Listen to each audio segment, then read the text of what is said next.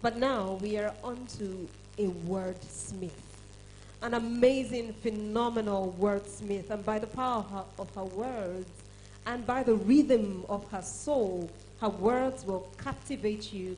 Her words will switch on your thoughts. Her words will force you to think. A spoken word artist per excellence. Yes.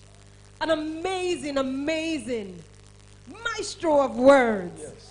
Ladies and gentlemen, let us put our hands together as we welcome Atilola!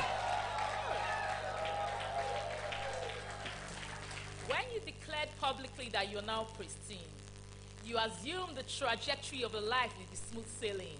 The x-axis will reflect the unit of your spiritual prowess, while the y will indicate the rate of God's goodness.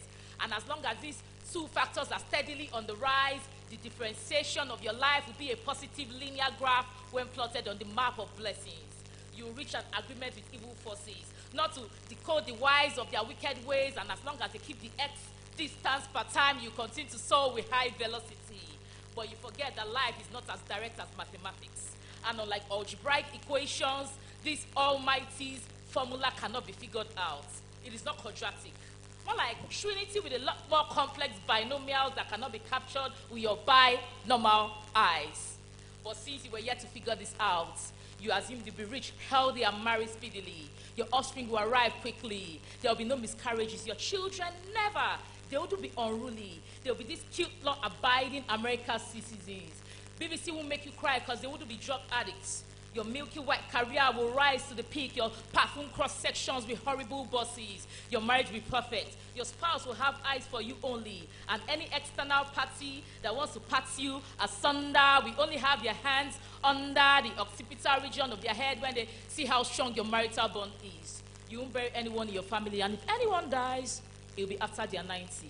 And that's after they have gotten permission from you to leave. And on, you wrote the story of your perfect world with all the plots, scenes, and character bios in place till you got your very first punch, and then you realized you had just been knocked out in the first round of the game of life you didn't even know you had been playing. And all the unaware play actors you thought to be toy soldiers were actually roaring lions. And then it hits you. Life is not a gentleman. The fact that you are good does not mean it will reciprocate the goodwill. That you are godly doesn't mean you won't face problems, because if you could stand here and determine that good actions will lead to a beautiful life while bad actions will lead to a horrible life, then it will mean that all godly people won't face problems while every other person will have stumbled and struggled through the rubble of existence. And since we would have cracked the code of life and consequence, we will need no higher power for ourselves, thus define the reason why we need God for ourselves. No. Life is not a gentleman.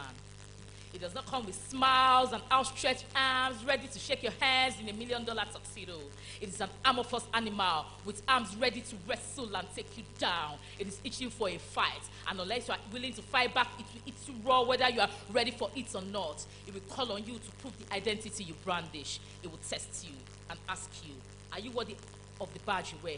Be ready, because you will fall and be asked to rise. And if you refuse to rise, you'll be kicked further in your fallen state. You get angry enough to rise even when no one offers you yeasts. You will need to find the beasts within yourself. Forget bruised, become the Hulk, lest you get further bruised.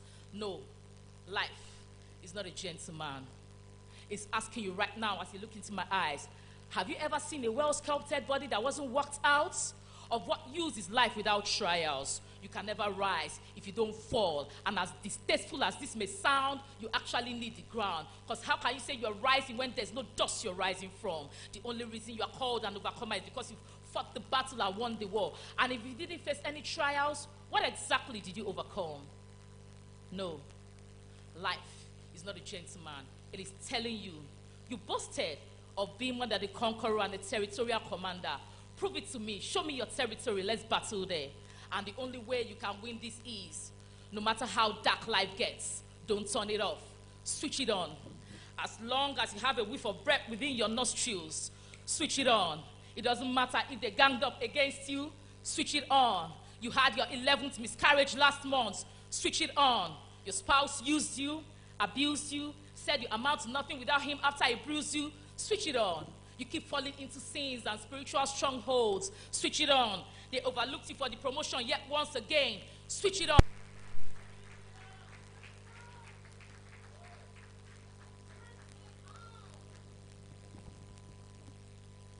Wow. Please, one more round of applause for Atilola. And together, let's say, switch it on. Together, let's say that again. Switch it on.